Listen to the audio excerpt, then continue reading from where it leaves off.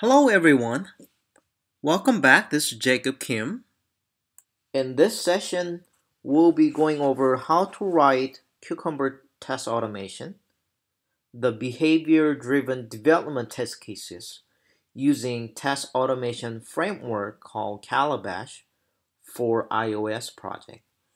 We will continue to use the same accelerator titanium mobile project called Kitchen Sink.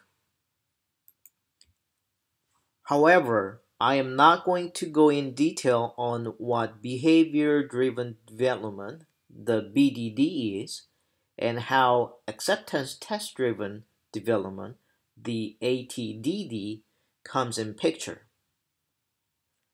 But as you will see shortly, the test specification itself is using Cucumber language called Gherkin, which is an ATDD-based ubiquitous language which can be shared among everyone from customers, business managers, and product designers to software development engineers and software test engineers.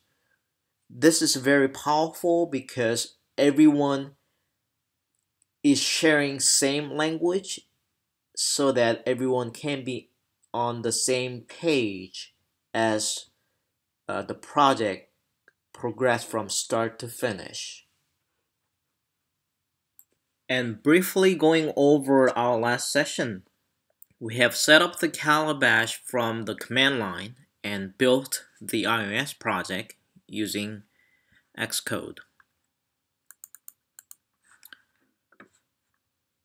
And here is our Calabash targeted project called Kitchen Sink-Cal. It's been built successfully. And within the directory where the Xcode project is,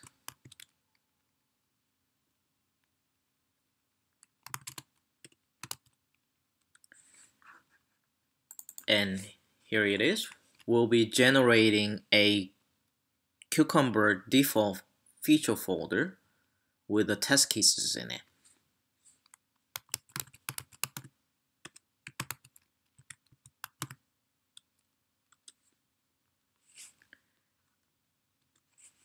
And that should have created the features directory with default test cases in them. There it is. And let's look at the default test case in .feature format.